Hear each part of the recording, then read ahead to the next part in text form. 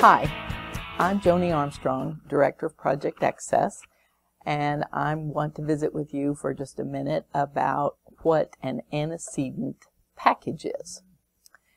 These interventions involve the modification of situational events that typically precede the occurrence of a target behavior.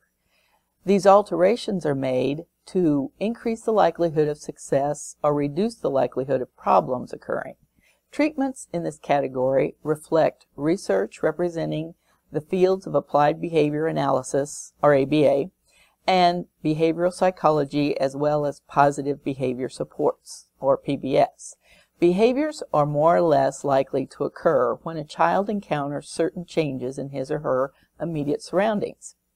An antecedent package consists of several ways to use the influence of environmental events, including people, places, or things, to increase or decrease the likelihood that a specific behavior will occur.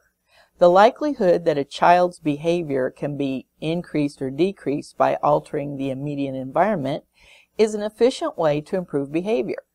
A well-timed spoken word, the presence of a particular person, showing the reinforcer before the response you want to occur, and presenting a visual sign are common examples of antecedent events that can be used to control behavior.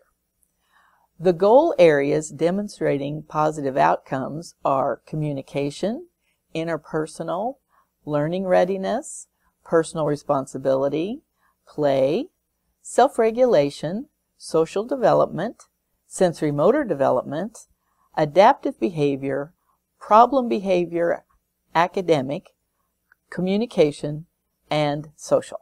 The age range supported by evidence is from 3 years to 18 years.